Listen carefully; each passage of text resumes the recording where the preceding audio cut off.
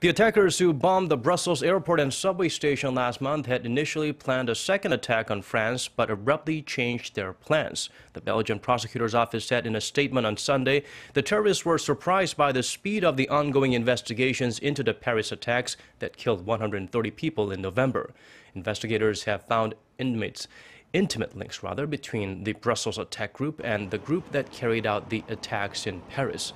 The Belgian prosecutor's office also said it had detained 4 men over the weekend and charged them with terrorist murders.